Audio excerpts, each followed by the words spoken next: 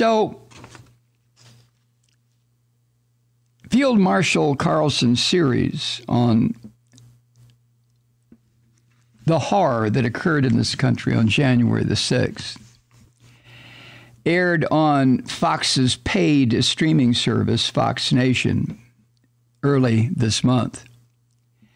And according to Field Marshal Carlson, he warned his viewers in the first episode, quote, They've begun to fight a new enemy in a new war on terror.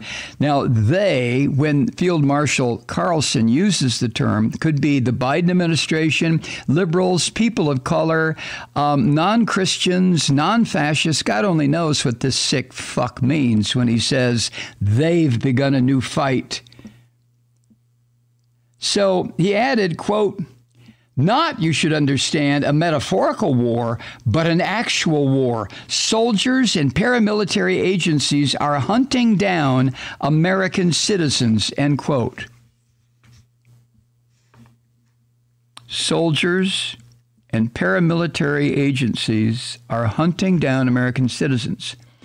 This filthy son of a bitch, Field Marshal Tucker Carlson, somehow has the right to put that kind of lying filth out into the ears of the sick fuckers who watch Fox, and they believe him. There were promotional videos for this whole series that Tucker Carlson put together. Promotional videos aired on Fox Sewer late last week, and it set off loud alarm bells throughout the network. Stephen Hayes, one of the people who resigned, said, quote, I thought it was irresponsible to put that out into the public airwaves. You thought it was irresponsible, Stephen?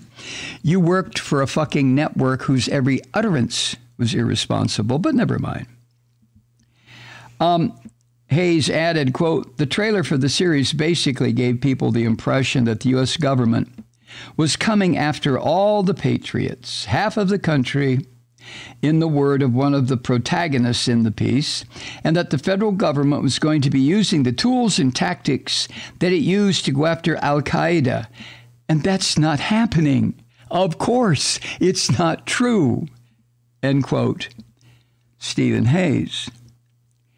Well, of course it's not true. But when you consider the audience that clusters around Field Marshal Carlson the way flies cluster around a pile of cow dung, you can understand Stephen Hayes' concerns. He added, quote, it's a narrative in that series that is contradicted by certainly the vast collection of legal documents charging those who participated in January 6th, and the broad reporting by a wide variety of news outlets on what's happened on January 6th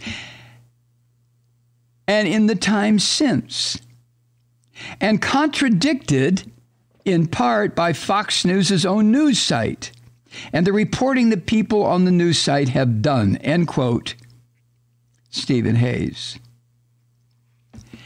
And asked for comment by NPR about the departure of Stephen Hayes and Jonah Goldberg, Field Marshal Carlson says that their leaving will, quote, substantially improve the channel, end quote. This is what Nazis do. Carlson also mocked these two men for denouncing him because of the bullshit conspiracy theories he puts out there. Carlson said, quote, these are two of the only people in the world who still pretend the Iraq War was a good idea, end quote. What the fuck does that mean? Oh, well. And when he was pressed by NPR to comment about the objections that are coming from other journalists who, for some reason, are still working at the Fox sewer. Why the fuck don't you people leave? But Field Marshal Carlson had nothing to say about them. Viewers could see Fox's prominent journalists distance themselves from Field Marshal Carlson's series immediately after the promotional videos first aired. For example, on the Friday before the release of Field Marshal Carlson's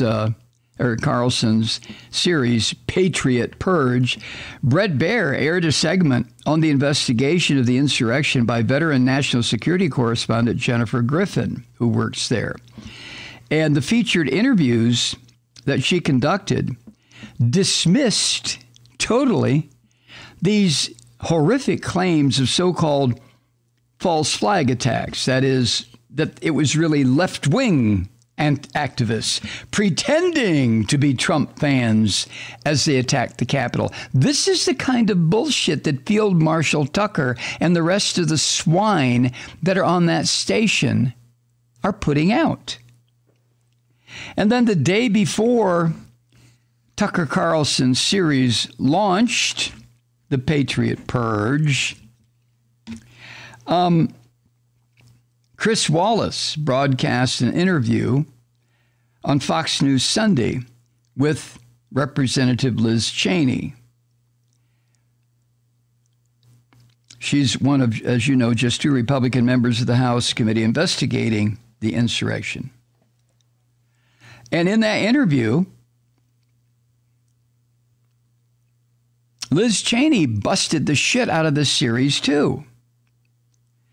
Now, the series itself relies on liars, peddlers of these crazy conspiracies, people who deliberately seek out the company of white supremacists, Nazis, Klansmen, racist pigs, and they will be cited as credible sources. Or I'm sorry, they would not be cited as credible sources by the few newscasters that still exist at the Fox sewer. And Goldberg said that he and Stephen Hayes, the reason they resigned, they could no longer tolerate the bullshit being beamed and broadcast and streamed by the Fox channel. Goldberg said, quote, "Being a Fox contributor is kind of a brass ring in conservative and right-wing circles, and I was well compensated. I'm not looking to be a martyr or ask for pity or any of that kind of stuff, but it's a significant financial hit for me, and it's also cutting yourself off from a very large audience." Well, yeah, but Jonah, why in the fuck would you want an audience of psychopaths? I guess you finally reached a point where you don't. Goldberg added, quote, "We don't regret the decision, but we found it regrettable that we had to make the decision," end quote. Now, just if you're keeping score, both Hayes and Jonah Goldberg were formerly top editors, Hayes at the Weekly Standard and Jonah Goldberg at the National Review. And they recently joined forces to found a conservative anti-Trump site, which is what The Dispatch is. Hayes is the outlet's founding CEO and editor, and Jonah Goldberg is the editor-in-chief of The Dispatch. And they say that their site is intended to appeal to conservatives with commentary and news grounded squarely in fact. Okay.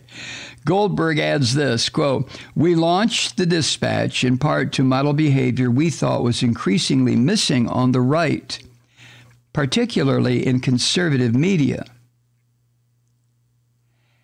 The online magazine, The Dispatch, is not beholden to a partisan agenda, not looking to simply monetize dopamine hits by making people angry," end quote, which is what the Fox sewer does, of course.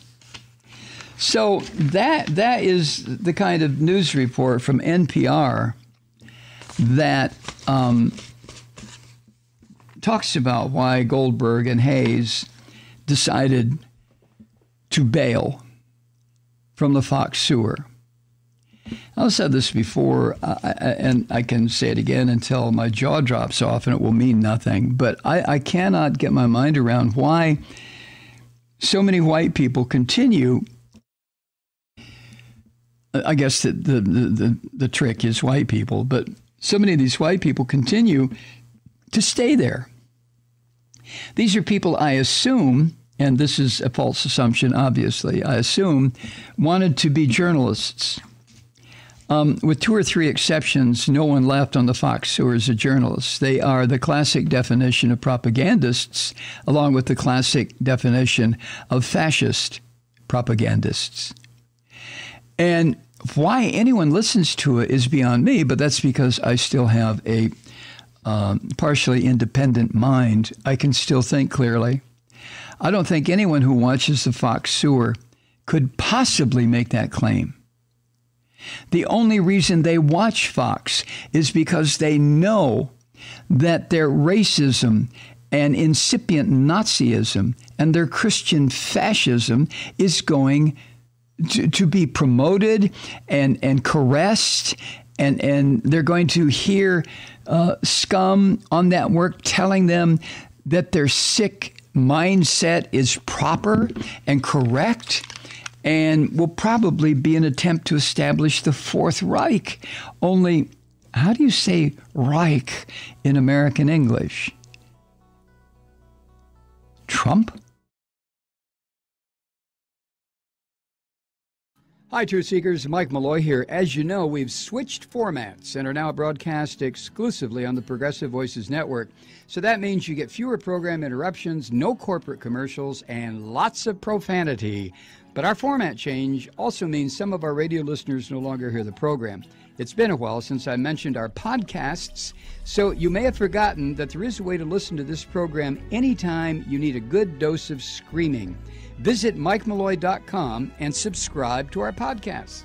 As a podcast subscriber, you can download the program to your mobile device and take me with you wherever you go.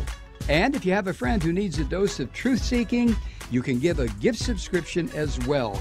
That's MikeMalloy.com, and never miss a minute of the uncensored fun and frivolity.